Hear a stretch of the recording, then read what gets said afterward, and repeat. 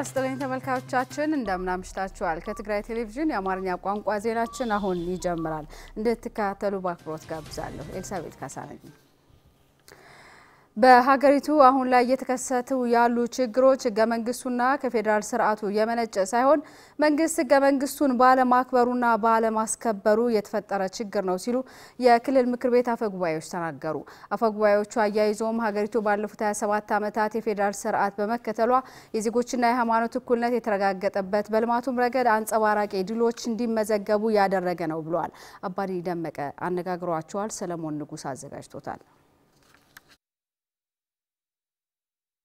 በኢትዮጵያ ለበርካታ ዓመታት የህዝቦች ህገ መንግስት ጸድቆ በፌደራሊዝም ስርዓት ሀገሪቱ የተመራች እንደሆነ ይታወቃል ይሁን እንጂ ከቅርብ ጊዜ ወዲህ በህገ መንግስቱና በፌደራሊዝም ስርዓቱ ጥያቄ የተነሳ መምጣቱ ይታወሳል አሁን ላለው የዜጎች መፈናቀልና የሰብአዊ መብት ጥሰት ስርዓቱ ይሆንን በማለት ከተለያዩ ሀገሪቱ ክፍል የመጡ የመንግስት አመራሮች ጠይቀን ነበር እንደውም በህገ መንግስቱና በፌደራሊዝም ስርዓቱ የተቀመጠውን የህዝቦች መብት ባለመከበሩና በመጣሱ ነው ችግር እየተፈጠረ ያለው በማለት ይገልጻሉ ፌደራል ስርዓቱ የህዝቦችን መብት በትክክል ያረጋግጠ በመሆኑ አንዳንድ ቦታ ላይ መብቶቻቸው ህገ መንግስቱ የሰጣቸው መብቶች በፌደራል ስርዓቱ ያገኙትን መብቶች በመነካቱ ምክንያት መብታችን ለምን ተነካ መብታችን እስከዚህ ድረስ ነው ነገር ግን አፈጻጸም ላይ መቆራረጥ አለ ይህ መቆራረጥ መቆም አለበት የሚል ነው የተለያየ ቦታ ላይ ሲነሱ የነበሩት በመንግስት ላይ የሚሆን እርስ በርስ የሚሆን የተነሱ ግጭቶች መብታችን እስከምንፈልገው እየተጠበቀልን አይደለም መብታችን ህገ መንግስቱ ያስቀመጠልን በህግ የተቀመጡት በአግባቡ እየተፈጸሙ አይደለም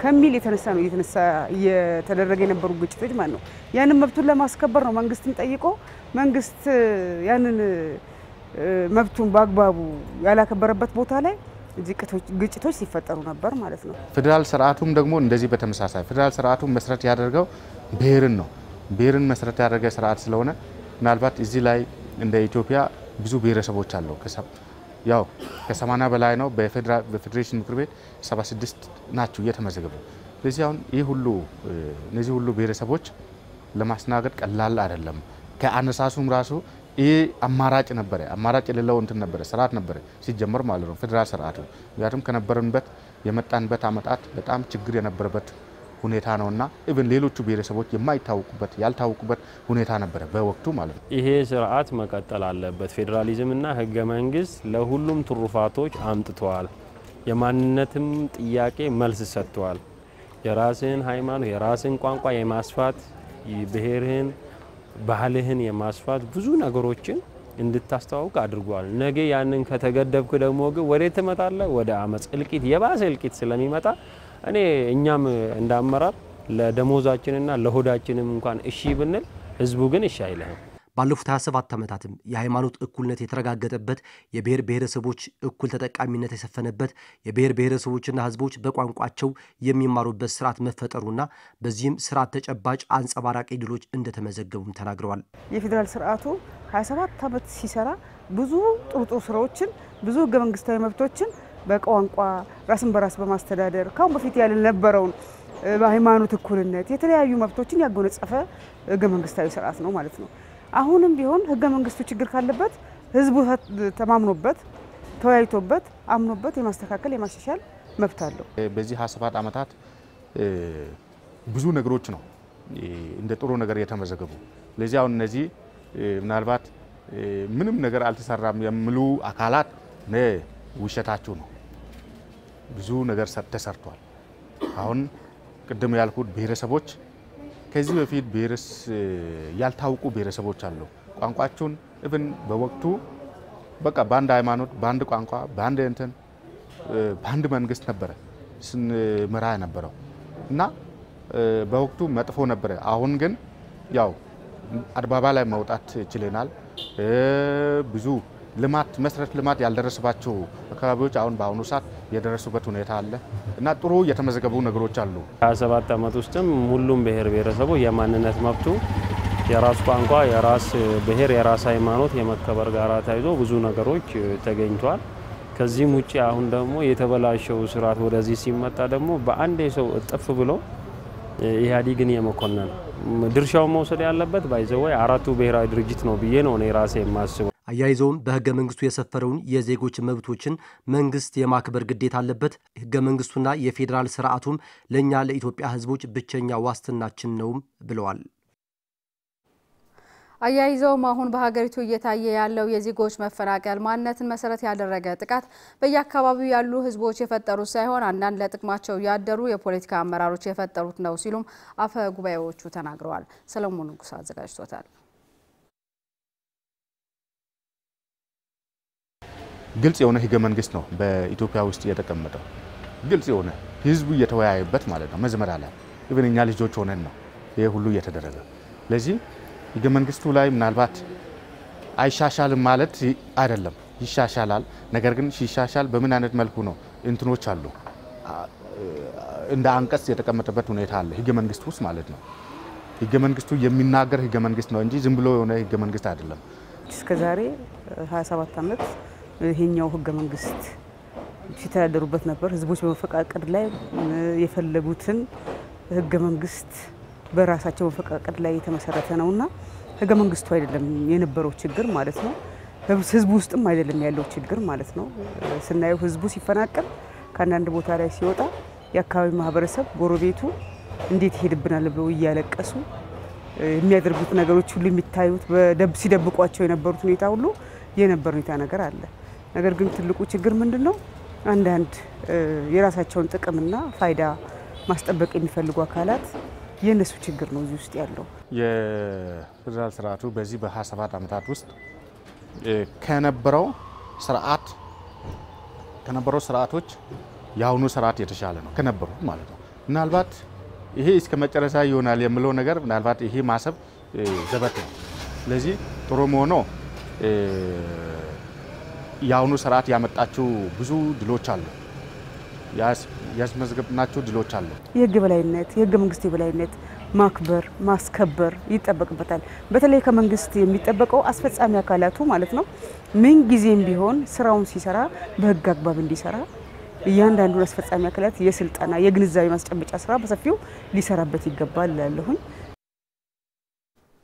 በኢትዮጵያ የተገነባው የፌዴራሊዝም ስርዓት ህገ መንግስታዊ ዋስትና ያለው የስልጣን ክፍል በሀገሪቱ ያጎናጸፈ ስርዓት ነው ሲሉ ዶክተር አሰፋ ፍስሐ በ14ኛው የፌዴሬሽን ምክር ቤትና የክልል ምክር ቤቶች የጋራ ምክክር መድረክ ባቀረቡት ጥናታዊ ጽሁፍ ገለጹ። አያይዘውም አንድ የፖለቲካ ኢኮኖሚ ማህበረሰብ ለመፍጠር በህብረ ብሔራዊ ፌዴራሊዝም ስርዓቱ የጎደሉ ነገሮችን ሞልተን ስርዓቱ ማስቀጠል ያስፈልጋል ብለዋል። አባዲ ደመቀ ተጨማሪ ያለው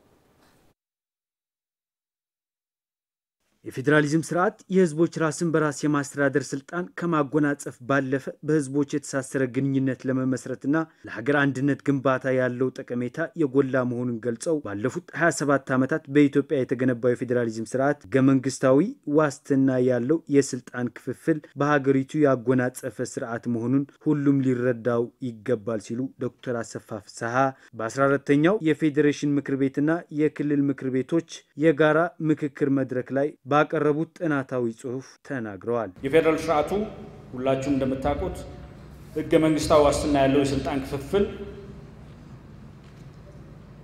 የሚያጎናጽፍ ነው። ስለዚህ በዚህ ደረጃ ህገ መንግስቱ የፌደራል ህገ መንግስቱም የፌደራል መንግስትና ክልሎችን የሚገዛ ሰነድ ህጋዊ አስገዳጅ ሰነድ መሆኑን መገንዘብ ያስፈልጋል። ይህን የምልበት ዋና ምክንያት ባለፉት ሂደቶች አንዳንድ ጊዜ ህገ መንግስቱ ክራይሲስ ሲነሳ ልናየው ልንጠቃቅሰው እንችላለን። ግን በአብዛኛው ህገ መንግስቱ የመርሳት ነገርና በዛው መሰረት አለመስራትም ችግሮች ስለነበሩ ወደ ህገ መንግስታዊ ስርዓት ልንመለስ ከሆነ ህገ መንግስት የፌደራል መንግስትን ክልሎችም የሚገዛ አስገዳጅ ሰነድ መሆኑን መገንዘብ የግድ ያስፈልጋል።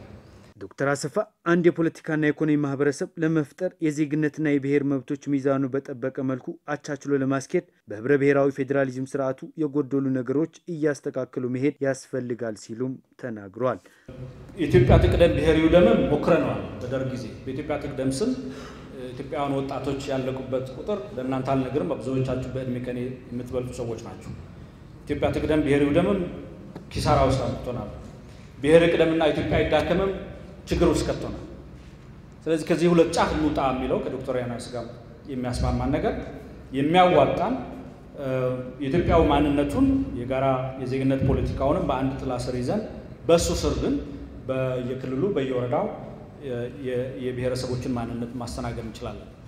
ስለዚህ የኢትዮጵያው ማንነትን በማይደፈጥጥ መልኩ የማንነት ፖለቲካን ማራመድ የኢትዮጵያ የጋራ ጥላውንና የዜግነት ፖለቲካውን ስናራምድ ደግሞ የብሔር ማንነቱን እንዳይጨፈልቅ ጥንቃቄ ማድረግና ሚዛኑን ጠብቀን መሄድ ለዚህ የሚሆን ደግሞ ህብረ ብሔራዊ ፌደራል ስርዓት የጎደሉትን ነገሮች ሞልቶ መሄድ ይሻላል የሚለው ነገር ነው። በተጨማሪ በሀገሪቱ እየታዩ ያሉትን ችግሮች በዋናነት የጽንፈኝነት አመለካከት የፈጠራቸው ናቸው ሲሉ የውይይቱ ተሳታፊዎች ተናግረዋል።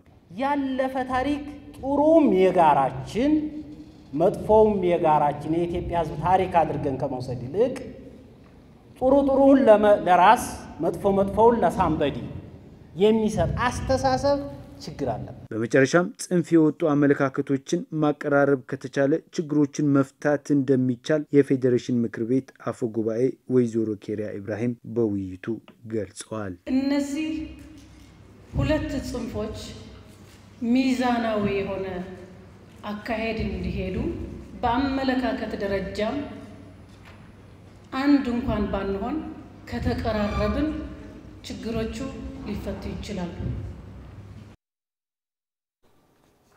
ሀገሪቱ ወዴት እንደምትመራ የሚያመላክት ግልጽ የሆነ የፖለቲካና የኢኮኖሚ ፍኖተ ካርታና ርዕዮተ ዓለም ሊኖራት ይገባል ሲሉ በአዲስ አበባ ዩኒቨርሲቲ መምህርና ተመራማሪ ዶክተር አሰፋ ፍስሐ ተናገሩ።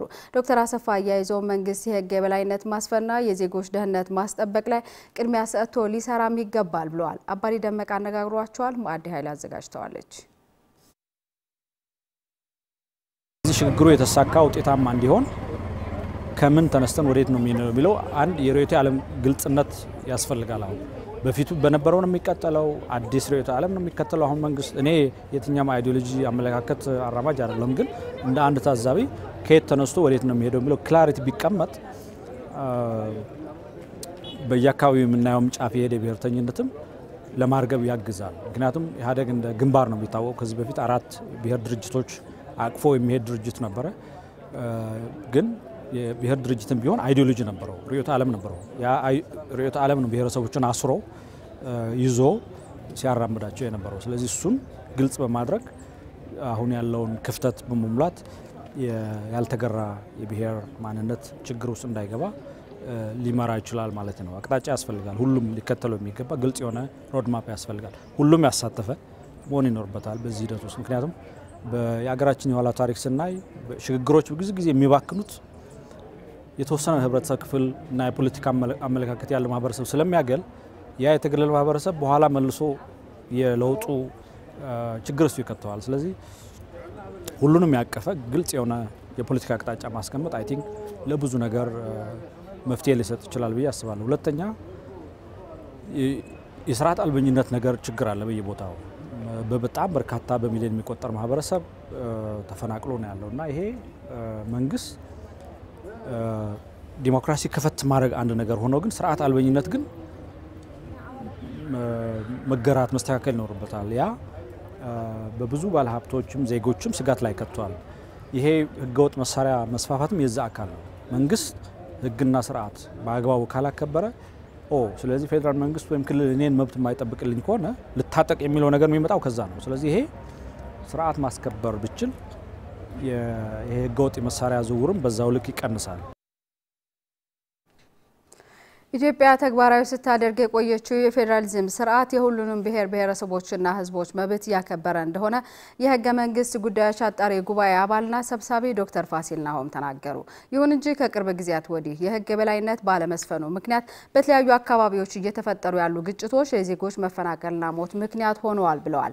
የህግ የበላይነትን ማስፈን ለአንድ ሀገር አስፈላጊ ነው ያሉት ዶክተር ፋሲል ያ ካልሆነ ሀገሪቱ ወደ አልተፈለገ አቅጣጫ ልታመራ ስለምትችል የሚመለከተው አካል ግጭትን አስከፊነት ተመልክቶ ህገ መንግስቱን ሊያከብርና ሊያስከብር ይገባል ብለዋል። ዮሐንስ ብርሃነ አነጋግሯቸዋል። ስራፌል መንግስቴ ተጨማሪ ዘገባ አለው።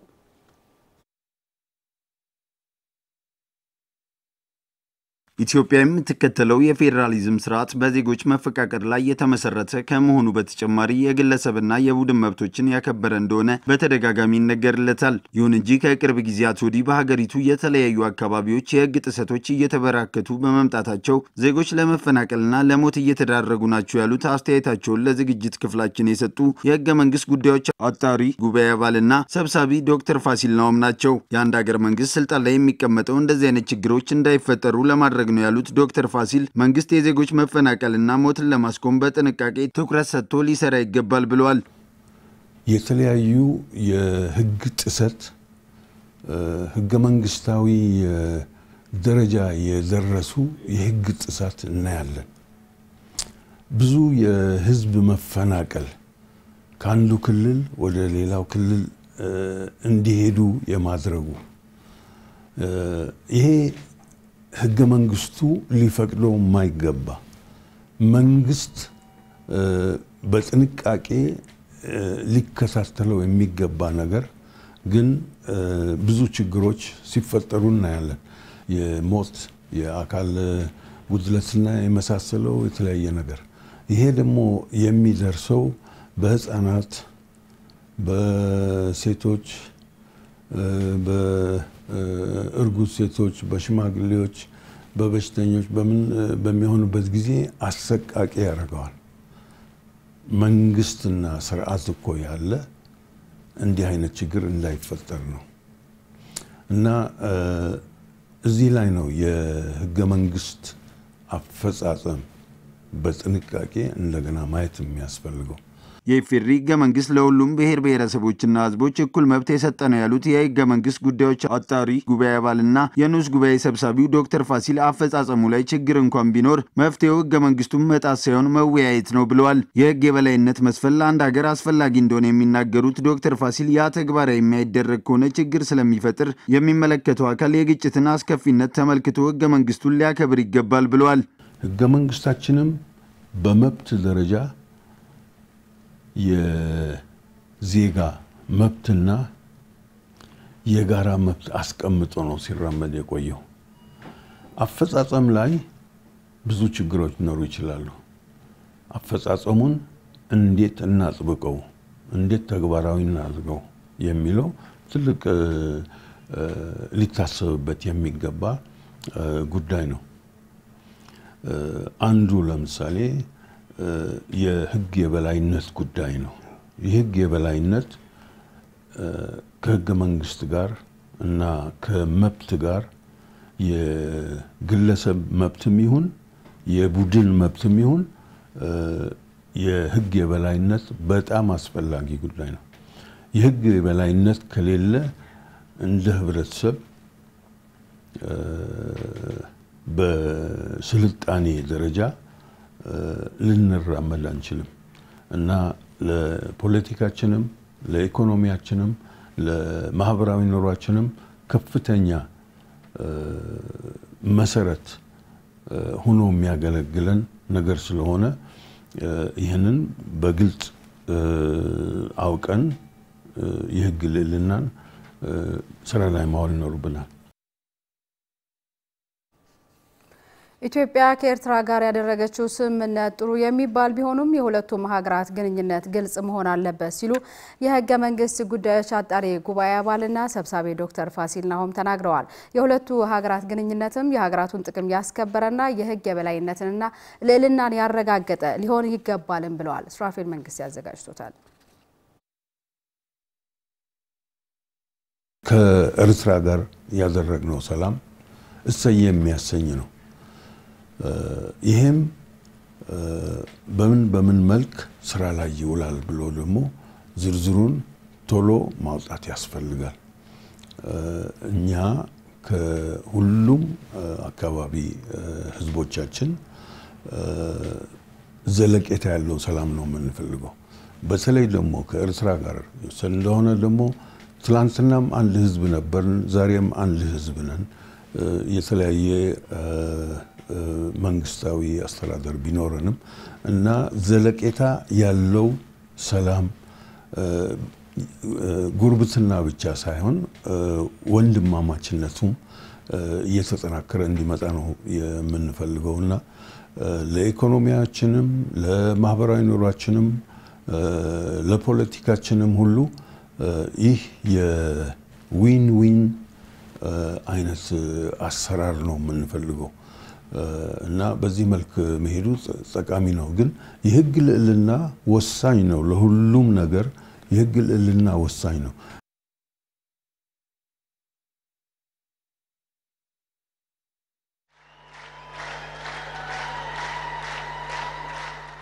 ምድረ ሸፋቱን ዓቀይቶቱን ትምክህተኛታት ተአኪቦም ምድረ ሽፍቶችና ትምክህተኞች ተሰብስበው የትግራይን ህዝብ ቆሎ አርገውት ሊጨብጡት ዝተዋል። ህዝብ ትግራይ ቆሎ ገረሞስ በጻብዕቶም ከዓክትዎ ከጭብጥዎ ፈኪሮም አለው።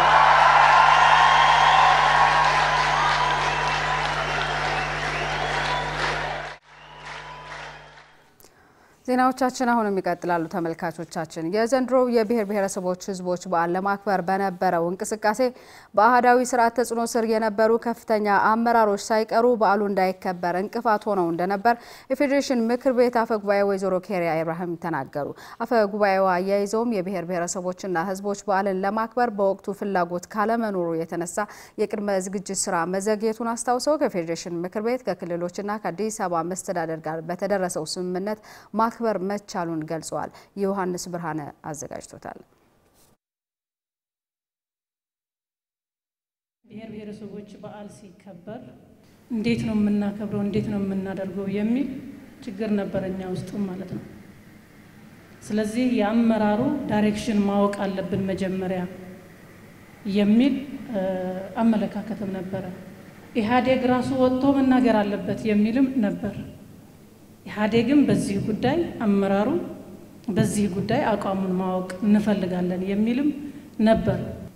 ይሄም ቢሆን ግን በጣም ጫፍ የሄደ አሁን እኮ ነው ትንሽ በተለይ በዓሉ ካከበርን በኋላ ትንሽ እየቀነሰ መጣ እንጂ ይሄ ብሔር ብሔረሰቦች ህዝቦች ነው ወደዚህ የነን በዓል ነው ወደዚህ ያደረሰን ልዩነታችንን እንዲሰፋና አንድ የሚያደርገንን እንዲጠብና በመጨረሻው ግን ወደ አደጋ ወደ መበታተን አደጋ ያደረሰን። ስለዚህ ይሄንን ነገር ኢትዮጵያዊነታችንን እናስቀድም እንጂ ያ ብሔር ብሔረሰቦችም እናስከትል አይደለም እናስከትልም የለበትም። አሁንም ኢትዮጵያዊ ማንነታችን ብቻ ይዘን መሄድ አለብን የሚል በጣም ያወጣ ነበር። አብዛኛው የፌደራል ሚኒስተር መስሪያ ቤቶች በአብይ ኮሚቴ አባላት ናቸው። እነዚህም አፈግፍገዋል፣ ሚዲያውም አፈግፍገዋል። ከዛ በኋላ ተንከባለው በምክር ቤት በፌዴሬሽን ምክር ቤትና በክልል ምክር ቤቶች ተንጠልጥላ ቀረች። ግን ያው ተባብረን ግን እንዲከበር ማድረጋችን እኔ ትልቅ አቺቭመንት ነው። በዚህ ሁኔታ መቅረት አለበት የሚቀበለው ኃይል ምን ይላል? ይቺ ብሔር ብሔረሰቦች በዓል መናገር እንደ ሀፍረት ነው የምትቆጠረውና ለምን የኢትዮጵያ ቀን እንኳን አንለውም? ለምን የህገ መንግስት ቀን እንኳን በሉልን? ህገ መንግስት ቀን እንኳን በሉልን የሚል ብዙ ገፊ ምክንያቶች ይመጣሉ። ስለዚህ ከባድ ነው የነበረው። በዚህ ከባድ ውስጥ ካፈ ጉባኤዎቹ ከአዲስ አበባ ያሉት አመራሮቹ የጋራ መግባባት ደርሰን ያንዣበበውን ሰብረን ነው የገባነው። ሰብረን ገብተን ግን በዚህ ሁኔታ የነበረው በዓል መከበሩ እንደ ትልቅ አቺቭመንት መውሰድ አለብን። ከአሁን ወዲያ ምንም አይከብደንም። በኢትዮጵያ አክራሪ ብሔርተኝነት እንዲኖር የሚፈልጉ ፖለቲከኞችና ልሂቃን እንጂ የኢትዮጵያ ብሔር ብሔረሰቦችና ህዝቦች ፍላጎት አይደለም ሲሉ በ14ኛው የፌዴሬሽን ምክር ቤትና የክልል ምክር ቤቶች የጋራ የምክክር መድረክ የተገኙ ከተለያዩ ክልሎች የመጡ ተሳታፊዎች ገለጹ። አባሪ ደመቀ ተጨማሪ አለው። ትላንት ከለውጥ በፊት ስለ ኢትዮጵያ ህገ መንግስት ሚዲያ ላይ ቀርቦ ሲያብራራ ወርቃማ ሲያረጋው ፕላቲኒየም ሲያረጋው ምን ሲያረጋው የነበረ ምሁር ባንዲ ቀን ጀመር ይገለምበጥና አፈርደም ሲያበላው ታያለ ሚዲያ ላይ ችግርን በችግርነቱ ጥንካሬን በጥንካሬነቱ አስቀምጠ ስትል እሱ ነው ሊያግባባህ የሚችለው። አሁን ሀገር እየመራ ያለው ኢህአዴግ ነው ዞሮ ዞሮ። ግን በኢህአዴግ አራቱ ፓርቲዎች መካከል ያለው ኢንቴግሬሽን ምንድነው? እንደ ግንባር አንድ ነው፣ በአንድ አስተሳሰብ በአንድ አመለካከት ነው እየሄደ ያለው ወይስ በምን አግባብ ነው የሚለው ነገር ክሊር አይደለም። ለማንም ክሊር አይደለም። ጥያቄ ምልክት ውስጥ ነው። አሁን በየቦታው እየተነሱ ያሉ ችግሮችንም ለመፍታት አንዱ ቻሌንጅ የሚመስለኝ ነው። አንዱ ቻሌንጅ የሚመስለኝ በአመራሩ መካከል በፖለቲካ አመራሩ መካከል ትረስት ኖሮ ቁጭ ብለው ይነጋገራሉ ወይ? የብሔር አክራሪነት አመንጪዎች ህዝቦች አይደሉም፣ ብሔር ብሔረሰቦች አይደሉም። በእኔ እምነት የተለያዩ የፖለቲካ ኃይሎችና ስልጣን ለመያዝ የሚፈልጉ ኃይሎችና ሌሎች ደግሞ ይህንን አቋራጭ ተጠቅመው ለመሄድ የሚፈልጉ ልሂቃን አሉ እንጂ የህዝቡ ድሃው የሚፈልገው ሰላም፣ ድሃው የሚፈልገው ልማት ነው፣ ዲሞክራሲ አገራችን በጋራ ሆና እንድትገነባ ያደርጋል እንጂ በማናቸው ነገሮች በምንኖርበት አካባቢ እኛ ተቻችለን መኖር እንፈልጋለን የሚለው ህዝቡ ተንቀሳቅሶ መስራት ያለመቻል፣ ማፈናቀል ወዘተ ይሄ ሁሉ እያመጣው ያለ ጽንፈኛ ብሔረተኝነት ነው የሚል እንትን ያለኝ እኔ እና ከዚህ ጋር ያይዘው ቢመለከቱት አይሻልም ወይ የሚል ሐሳብ ስላለኝ ነው። ሌላ ጽንፈኛ ብሔረተኝነት ሁላችሁም ሊሆን ይችላል። ግን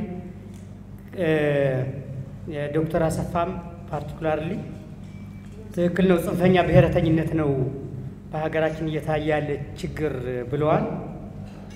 ጽንፈኛ ብሔረተኝነት ለሀገር ግንባታ እንቅፋት ነው። ከጽንፍ መውጣት ማለት ምን እንደሆነ ከተለመደው መውጣትና ዋና ዓላማው ፍርሃትን በማምጣት በማንገስ ስልጣን ለመያዝ በአቋራጭ ዋና ፖለቲካ ስልጣን ነው። ዓላማው ፖለቲካ ስልጣን ነው። ደግሞም ሁልጊዜ የሚያራግቡት ኤሊቲስቶች ወይም ልሂቃን እንጂ ህዝቡ አይደለም። ይሄንን ቅድም በመግቢያ ላይ እንደ ባክግራውንድ ብዬ አስቀምጬ ነበር እና ግልጽ አለማድረግ የኔ ጥፋት እንጂ ያንተ ወይም የርሶ ጥፋት አይደለም። ስለዚህ ግልጽ ማድረግ የኔ ፈንታ ኦል ዘ ታይም የጎሳ ፖለቲካንና የዜጋ ፖለቲካን ሚዛናዊ ማድረጉ እጅግ መልካም እንደሆነ ማንነትን ሳይረሳ ሰው ከማንነቱ የተነሳ መቀጣት የለበትም። ሰው ከኢትዮጵያዊነቱ የተነሳ መቀጣት የለበትም።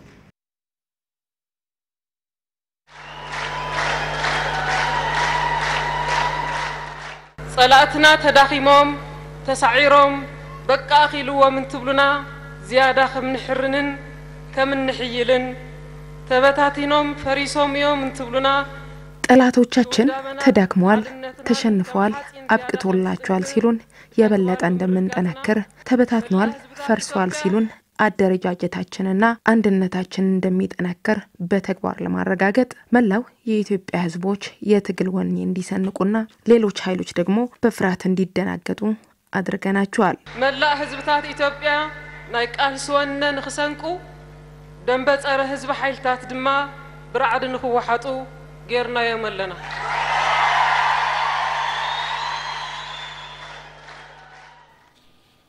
ዜናዎቻችን አሁንም እየቀጠሉ ነው ተመልካቾቻችን። ኢትዮጵያ የምትመራበት ህገ መንግስት የፌዴራሊዝም ስርዓት አግባብ ባልሆነ መንገድ ለመቀልበስ የሚደረግ ሙከራ ከባድ ዋጋ ሊያስከፍል ይችላል ሲሉ ፕሮፌሰር መራራ ጉዲና ተናገሩ። በአሁኑ ሰዓት በመንግስት ይሁን በተፎካካሪ ፓርቲዎች ህገ መንግስቱ እየተጣሰ በመሆኑ የዜጎች የመኖር ዋስትና ያረጋገጠ ህዝቦችን ከእርስ በርስ ግጭት ሊከላከል የሚችል በመሆኑ ሁሉም ሊያከብረውና ሊጠብቀው ይገባል ብለዋል ፕሮፌሰር መራራ ጉዲና። አያይዘውም የፌዴራል ስርዓቱ በዲሞክራሲ ና ህብረ ብሔራዊ ፌዴራሊዝም ከሆነ እንደግፈዋለንም ብለዋል። በተለይ ኢህአዴግ ማንነት ላይ የገነባው የፌዴራሊዝም ስርዓት ላለፉት 27 ዓመታት እድገት እንዲመጣ የራሱ አስተዋጽኦ ያበረከተ በመሆኑ ስርዓቱ በዋጅ ወደ ኋላ እንመልሰዋለን የሚል አካል ካለ ሀገሪቱ ወደ እርስ በርስ ግጭት እንዲያስገባት እሰጋለሁ። በመሆኑም ምንም አይነት ችግር እንዳይፈጠር እያንዳንዱ ዜጋ ህገ መንግስቱን እንዲከበር የድርሻውን ሊወጣ ይገባል ሲሉ ፕሮፌሰር መራራ ጉዲና ለወይን ጋዜጣ በሰጡት ቃለ መጠይቅ ገልጸዋል።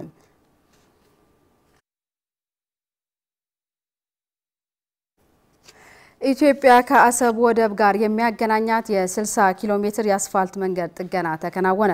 የመንገዱ መጠገን በሁለቱ ሀገራት መካከል ያለውን የህዝብ ለህዝብ ግንኙነት ከማሳደግ ባለፈ ከዚህ ቀደም ተቋርጦ የነበረውን የአሰብ ወደብ የወጪ ገቢ ንግድ እንቅስቃሴ ዳግም ወደ ስራ የሚያስገባ ነው ተብሏል። በመሆኑም ወደቡ በሙሉ አቅሙ ወደ ስራ በሚገባበት ጊዜ መስመሩን ለሚጠቀሙ የጭነት ተሽከርካሪዎች ያለምንም መስተጓጎል ክብደት መሸከም እንዲችል ተደርጎ የጥገና ስራው ተከናውኗል። ለመንገዱ ጥገናም ከ121 ሚሊዮን ብር በላይ ወጪ ተደርጓል። የአሰብ ወደብ ከአዲስ አበባ 882 ኪሎ ሜትር ርዝማኔ ያለው ሲሆን ከዚህ ውስጥም 811 ኪሎ ሜትር በኢትዮጵያ ግዛት ውስጥ ቀሪው 71 ኪሎ ሜትሩ ደግሞ በኤርትራ ክልል ውስጥ ይገኛል። መረጃውን ያገኘነው ከኢትዮጵያ መንገዶች ባለስልጣን ነው።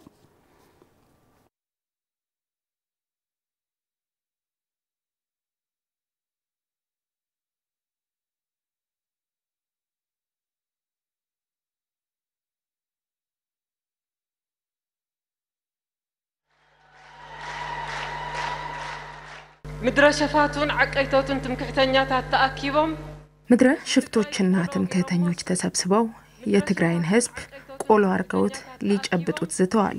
ህዝብ ትግራይ ቆሎ ገረሞስ በጻብዕቶም ከዓክትዎ ከጭብጥዎ ፈኪሮም አለው።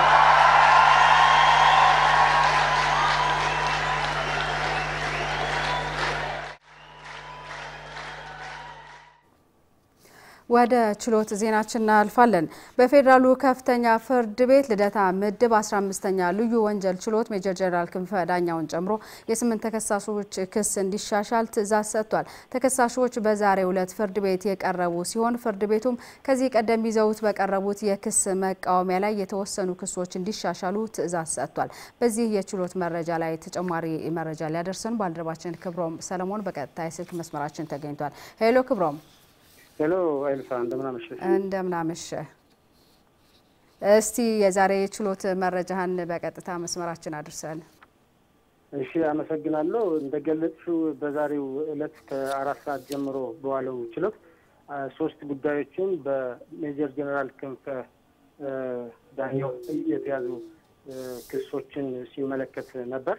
የመጀመሪያው ጉዳይ ላይ በሪቨራና ኢምፔሪያል ሆቴል ግዢ ጋር በተያያዘ አቃቤ ሕግ በተከሳሾች ላይ ባቀረበው ክስ የተከሳሾች ጠበቆች መቃወሚያቸውን አቅርበው ነበር። ለዚህ መልስ ሰጥቶ ነበር አቃቤ ሕግ። ይህንን ብይን ለመስጠት ነበር ዛሬ የተያዘው ቀጠሮ ማለት ነው። በሰጠው ብይንም ሁሉንም ጠበቆች ያቀረቧቸው መቃወሚያዎች ውድቅ አድርገዋል። በቀጣይ ደግሞ በክስ ክርክር ሂደት የሚታይና ፍርድ ቤቱ ከማስረጃና ከህግ ጋር በማገናዘብ የሚታይ ናቸው በማለት ነበር ብይን የሰጠው። በዚህም መሰረት የተከሳሾችን የእምነትና የክህደት ቃል ሰምቷል። ሁሉንም የቀረበባቸው ክስ ሁሉም ተከሳሾች ማለት ነው በክንፈ ዳኛው መዝገብ ስር ያሉት አልፈጸምነውም ሲሉ ቃላቸውን ሰጥተዋል ማለት ነው። በዚህ ጉዳይ ላይ አቃቤ ሕግ ምስክሮች አሉኝ መዝገቡም እንዲታይልኝ በማለት ቀረበው። ይህንን ለመስማት ከመጋቢት 23 ከ30 ባለው ምስክሮችን ለመስማት ቀጠሮ ይዘዋል ማለት ነው። በሌላው ኤልሲ በነ ሜጀር ክንፈ ዳኛው መዝገብ የታየው ሁለተኛው ጉዳይ በተከሰሱበት የመርከብ ግዢና ስራዎች ጋር በተያያዘ ነበረ። በዚህ ብይን ለመስጠት የነበረ ሲሆን ፍርድ ቤቱ ጉዳዩ መርምሮ ብይን ለመስጠት ስላልደረሰ ተለዋጭ ቀጠሮ ለመጋቢት 5 2011 ዓ.ም ሰጥቷል ማለት ነው። በሌላው በዛሬ ከትራክተር ጋር በተያያዘ በትራክተር ግዢዎች ጋር በተያያዘ የቀረበ ክስ ጠበቆች ባቀረቡት ጠንካራ የመቃወሚያ ሀሳብ ላይ ፍርድ ቤቱ ክስ አቃቤ ክሱን እንዲያሻሽልና በተሻሻለው ክስ መዝገብ ክርክር እንዲካሄድበት ለመጋቢት 5 ሌላ ቀጠሮ ይዟል ማለት ነው። በአጠቃላይ የዛሬ ፍርድ ቤት ውሎ ይህን ይመስል ነበር። ኤልሳ አመሰግናለሁ። ባልደረባዬ ክብሮም ሰለሞን ለሰጠህን ማብራሪያ እናመሰግናለን። መልካም ምሽት ይሁንልህ። ተመልካቾቻችን ዜናዎቻችን ይቀጥላሉ። ወደ ውጭ ዜናዎች እናልፋለን። የአልጄሪያው ፕሬዝዳንት መሐሙድ ቡተልፊካ በሀገሪቱ በመጪው ሚያዝያ ለሚካሄደው ፕሬዝዳንታዊ ምርጫ ለአምስተኛ ጊዜ ወዳደራለሁ ማለታቸውን ተከትሎ በሀገሪቱ ዜጎች ተቃውሞ ገጥሟቸዋል ተባለ። ፕሬዝዳንቱ በእድሜ መግፋታቸውና በሀገሪቱ ያለው የስራ አጥ ቁጥር እንዲቀንስ አለማድረጋቸው ለተቃውሞ ምክንያት ነው ተብሏል። የሀገሪቱ ዜጎች ፕሬዝዳንቱ በምርጫ መወዳደር የለባቸውም ቢሉ ፕሬዝዳንቱ የተቃዋሚዎችን ድምጽ ወደ ጎን ጎን በመተው ለምርጫ እወዳደራለሁ ብለዋል። የቢቢሲና የአልጀዚራን ዘገባ ሱራፌል መንግስቴ ተመልክቶታል። የ82 ዓመቱ የአልጄሪያው ፕሬዝዳንት መሐመድ ቡተፍሊካ በመጪው ሚያዝያ በሀገሪቱ ለሚካሄደው ፕሬዝዳንታዊ ምርጫ ለአምስተኛ ጊዜ እንደሚወዳደሩ ማስታወቃቸውን ተከትሎ ላለፉት ቀናት በሀገሪቱ ዜጎች ከፍተኛ ተቃውሞ እየገጠማቸው ይገኛል ተብሏል። በዚህም የተነሳ በሀገሪቱ የተለያዩ አደባባዮች አልጄሪያውያን ትልቅ የተቃውሞ ሰልፍ በማድረግ ፕሬዝዳንቱ ለፕሬዝዳንታዊ ምርጫ መወዳደር እንደሌለባቸውና ከስልጣን መውረድ እንዳለባቸው እየተናገሩ ይገኛሉ። በአልጄሪያ በመጪው ሚያዝያ ለሚካሄደው ምርጫ 6 ተፎካካሪዎች ተቀባይነት ያገኙ ሲሆን አሁን ላይ የሀገሪቱ ፕሬዝዳንት የሆኑት መሐመድ ቡተፍሊካ በዩኒቨርሲቲ ተማሪዎችና በወጣቶች ከስልጣን ይውረዱ የሚል ጫና ከጊዜ ወደ ጊዜ እየበረታባቸው መጥቷል ተብሏል። ለተቃውሞ ምክንያት ነው የተባለለት ደግሞ ፕሬዝዳንቱ ሀገሪቱን ለመምራት እድሜያቸው ከመግፋቱ በተጨማሪ በፈረንጆቹ 2011 በሀገሪቱ የተከሰተው የኑሮ ውድነትና የስራ አጦች ቁጥር አሁን ላይ በከፍተኛ ሁኔታ መጨመሩ እንደሆነ ተገልጿል። ይሁንና የሀገሪቱ ፕሬዝዳንት የሆኑት መሐመድ ቡተፍሊካ የተቃዋሚዎችን ሐሳብ ወደ ጎን በመተው ፕሬዝዳንታዊ ምርጫውን ተወዳድረው የሚያሸንፉ ከሆነ በአልጄሪያ ትልቅ ለውጥ እንደሚያመጡ ተናግረዋል። የእድሜ መግፋት ፕሬዝዳንት እንደሆነ አያግደኝም የሚሉትና አሁን ላይ በጤና እክል ምክንያት በስዊዘርላንድ ሕክምናቸውን የሚከታተሉት መሐመድ ቡተፍሊካ የሀገሪቱ ዜጎች እኔን ይምረጡ ሲሉም ተሰምተዋል። ምንም እንኳን ብዙዎቹ የሀገሪቱ ዜጎች ፕሬዝዳንቱ አሁን ካለው የፖለቲካ ሁኔታ ጋር የማይሄዱና እድሜያቸው የገፋ ነው ቢሏቸውም አንዳንድ የሀገሪቱ ዜጎች መሐመድ ቡተፍሊካ በመጪው ሚያዝያ ለፕሬዝዳንትነት የሚወዳደሩ ከሆነ የማሸነፋቸው ነገር እርግጥ ነው እያሉ ይገኛሉ። በፈረንጆቹ 1999 ወደ ስልጣን የመጡት መሐመድ ቡተፍሊካ በህዝቡ ዘንድ ከሚታወቁባቸው ጉዳዮች መካከል በሀገሪቱ የተከሰተውን የእርስ በርስ ጦርነት ማስቆማቸው ነው መባሉን ቢቢሲ በዘገባው አስነብቧል። የአሜሪካው ፕሬዝዳንት ዶናልድ ትራምፕ በዚምባብዌ ላይ የተጣለው ማዕቀብ ለአንድ ዓመት ተጨማሪ ጊዜ እንዲራዘም ወሰኑ። አዲሱ የዚምባብዌ መንግስት የሚከተላቸው ፖሊሲዎች ከአሜሪካ ፖሊሲ ጋር የሚጋጩ በመሆናቸው ማዕቀቡ ለተጨማሪ ጊዜ መራዘሙ ምክንያት መሆኑ ተጠቁሟል። የደቡብ አፍሪካውን መሪ ሲሪል ራማፎሳን ጨምሮ የተለያዩ የአፍሪካ መሪዎች አሜሪካ በዚምባብዌ ላይ የጣለችውን ማዕቀብ እንድታነሳላት ጠይቀው ነበር። አፍሪካውያኑ መሪዎች የዚምባብዌ ኢኮኖሚ እንዲያገግም ማዕቀቡ መነሳት አለበት ቢሉም አሜሪካ ግን ማዕቀቡን ለአንድ ዓመት ተግባራዊ ሆኖ እንዲቆይ ወስናለች። የዚምባብዌ መንግስት እየተከተለ ያለው ፖሊሲ ያልተለመደና ለአሜሪካ የውጭ ጉዳይ ፖሊሲ ስጋት ደቅኗል ብለዋል ፕሬዝዳንት ትራምፕ። የዚምባብዌ ፕሬዝዳንት ኤመርሰን ምናንጋጓ በሀገሪቱ የሚዲያ ነጻነትና የተቃውሞችን የሚገድቡ ህጎች ካልለወጡ ማዕቀቡ እንደማይነሳ የአሜሪካ ባለስልጣናት ገልጸዋል። ባለስልጣናቱ እንዳሉት ፕሬዝዳንት ምናንጋጓ እና የቀድሞው የሀገሪቱ መሪ ሮበርት ሙጋቤን ጨምሮ 141 የዚምባብዌ ግለሰቦችና ድርጅቶች በአሜሪካ ማዕቀብ ተጥሎባቸዋል። ምናንጋጓ በዛኑ ፒኤፍ ፓርቲ በከፍተኛ ወታደራዊ መኮንኖችና በተወሰኑ የመንግስት ድርጅቶች ላይ በሙጋቤ ዘመን የተጣለው ማዕቀብ እንዲነሳ ጠይቀው ነበር። ዘገባው የሲጂቲኤን ነው።